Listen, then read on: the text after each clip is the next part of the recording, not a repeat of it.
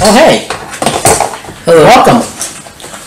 Today we're going to be going over our tackle box because tomorrow we're going to go do some fishing. We want to make sure that everything's here that we could possibly need. This is Anakin. He is the actual master fisherman. My job is just to make sure that he has everything he needs. So usually we take out 2 full tackle boxes full of different lures and hooks and baits, and we try a little bit of everything. We try to fish for different types of fish. We're currently here in Arizona, so you never know what you're gonna catch out here. So we have top water baits that float on the top part of the water. This one right here. Let's see. We got some really neat little crankbaits.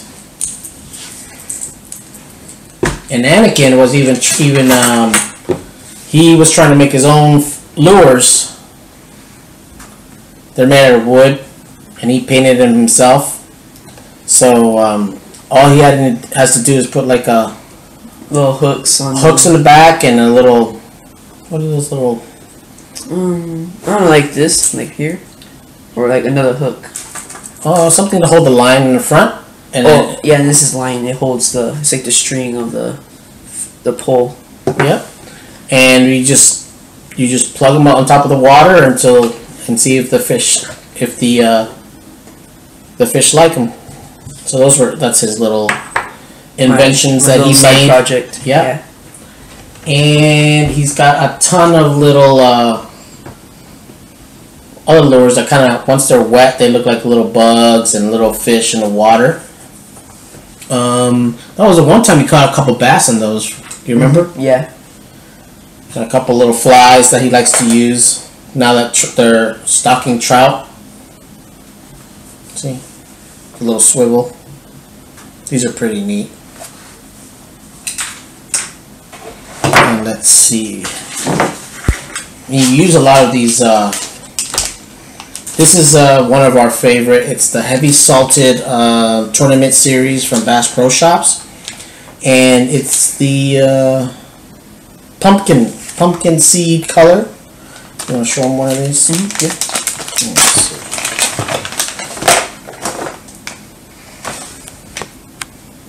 And it has the little tail, little tail that when it's in the water, it's just spinning. Yeah, it attracts the fish. Yep. And then we're always putting our tools out there. We have our little knife and our little pliers, so we can get in there and try to get the hooks out of some fish have teeth, so you got to be careful. So we have the little pliers, and we also have these little. This is also a good tool to get the hooks out of their mouths. Let's see. We have a lot of.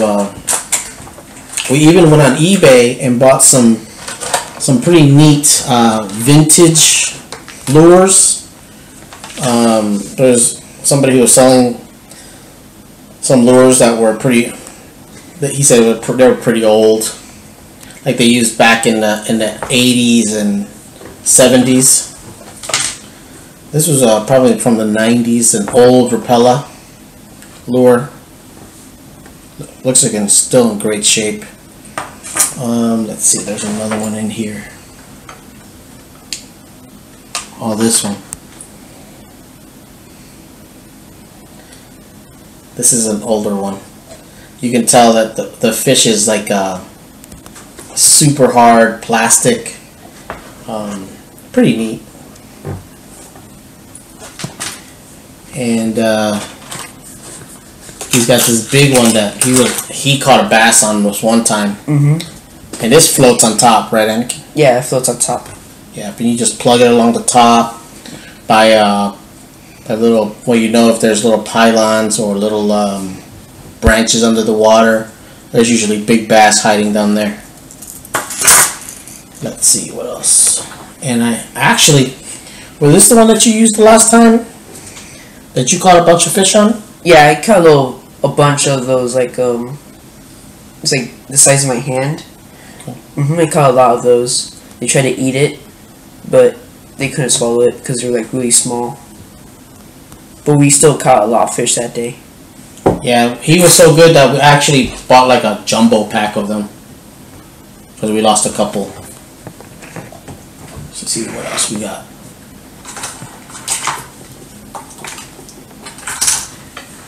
Here's another Rapella looking lure. These work great.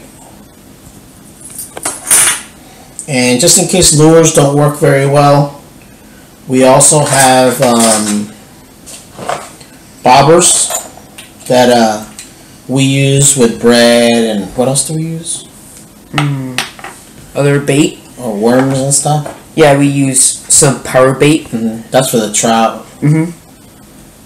Gives that like a scent. Yeah. To attract the fish. That's garlic, and this is just plain twist. And those are pretty popular when people around here are fishing for trout. Let's see. We have all these little eagle claw already pre-made eagle claw snails snail hooks, and they're already pre-made. You just put them on your line and just add a little sinker and a bobber, and you're ready to go. You can use bread. You can use either bread, worms, or some of that trout bait. What is that? This is it's called power bait. Power bait, Berkeley's power bait, and they work great. It's really really great for fishing when your lures don't work, or you're not being very successful with your lures. So we switch them out a lot. So while we're fishing, we try all types of bait. Some of them work really well right off the bat, and some you have to work with them for a little bit and then you just switch them out again. And we got, I know Anakin's got a bunch of these other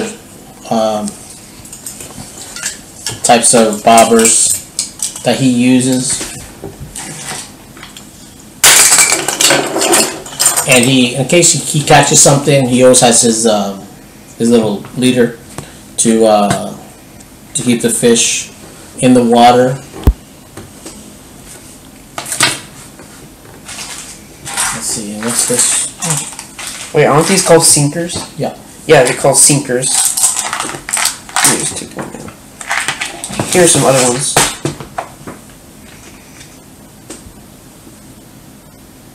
There are different sizes. We have sinkers for worms too. These are little bullet weights, and you can rig the worm. And then it like drops the bait into the ground. And you just kind of like tug on it, finesse the worm to make it look real underwater. Make it look like it's swimming, and then it could attract another bigger fish like a bass or a trout, maybe a catfish. If you're lucky, you can probably get catfish on something like that, but most likely you're gonna have to use worms or some other type of snaky bait if you want to catch catfish. But we always catch a bunch when we go, and we're gonna be going out tomorrow morning, so we're just showing you a little bit of all the stuff that we carry with us when we go fishing, so that we can we try to be as prepared as possible when we're fishing, so we don't. If we have more stuff than we need, it's better, because you never know when you need something, right? Yeah. When was the last time that you went fishing? I think it was like a week ago. Wow. Where'd you go to? Do you remember? Like Mesa. In Mesa? Yeah. Oh, okay. Yeah, there's a lot of nice lakes up there. I'm not sure where exactly we're gonna go to tomorrow, but it's gonna be really early, and we'll let you know as soon as we film it, and we'll put a part of that video will be attached to this one. All right. So we'll see you in the morning. So this is a small example of what we normally carry in one of our tackle boxes when we go out fishing, just so we have a couple of different options depending on what's biting that day. And so we're probably going to take two other tackle boxes with us, so each one of us can go in different directions and see what we can catch. And if we're lucky, we can probably do a catch and cook.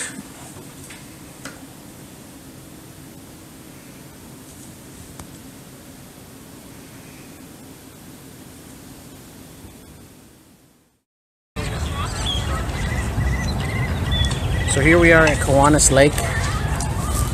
We're about to embark on our epic fishing adventure. And here we go. Go guys.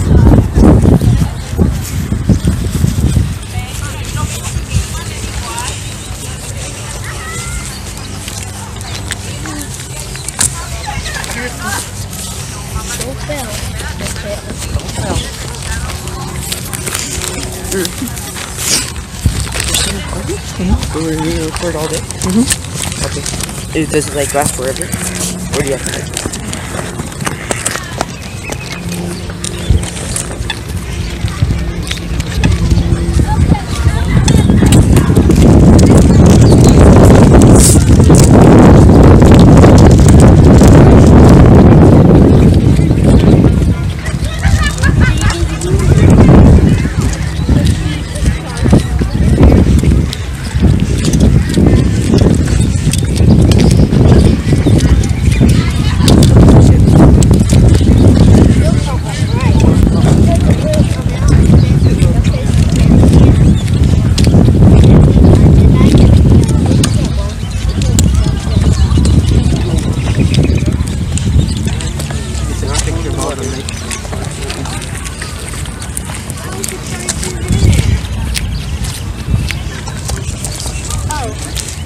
Who can get me?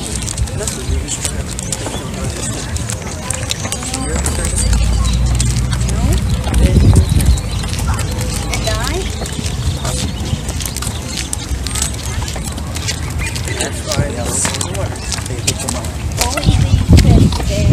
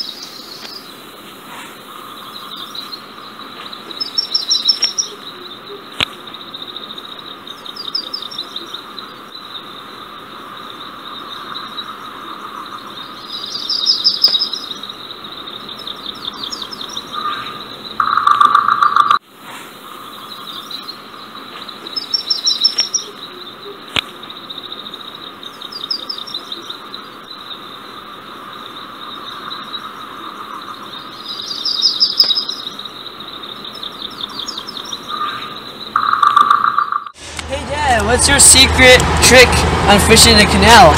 Well, the biggest trick to fishing in a canal is that when you're casting, you have to try to get as close as you can to the other side of the bank.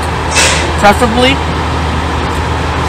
if you're using plastic worms, hit the bank and have it bounce back off the bank into the water. And for some reason, that puts them the fish into action, and they literally just hit the worm right there. And then you can finesse it back towards the other side, and you keep walking along the side of the bank and just keep hitting the other side. And eventually something will hit. Usually, just not tonight.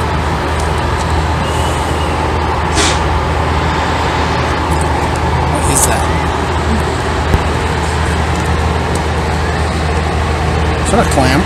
Yeah, I think so. That's weird.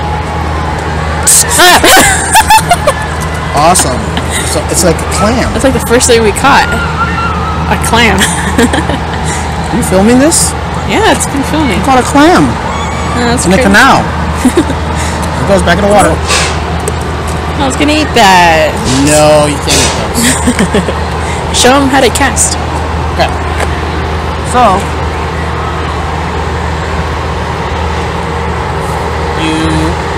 to cast in the direction that you really want to cast, what you do is you open your little bail. This is an open face reel. So then you pull it back and you you look at where you want to go, your line to hit, and then you cast, and it usually hits the mark every time. But it takes practice. You gotta keep trying. To fish, it takes a lot of practice. So you have to go out there and just continuously visualize where you want your bait to land, and you got to do it over and over and over again until it lands in the perfect spot where exactly you want it each time. I've seen people cast out in the weeds and hit it exactly where they said they were going to hit it, like 20 yards away. But that takes a lot of practice, and you get good at casting after I would say it takes about a couple months to really get it down. For some people, it's a couple weeks. But it's a lot of fun. You just got to get out there and do it. Okay, so we've been fishing at Kiwanis for a couple hours, and we moved over to the back end where there's a canal. We usually have a little bit of luck there, catching bass and catfish, but today it got dark on us pretty quick, and we don't have most of our light gear with us, so we're probably going to fish for another maybe an hour or so, and then we're going to wrap it up. We'll probably go out again tomorrow morning.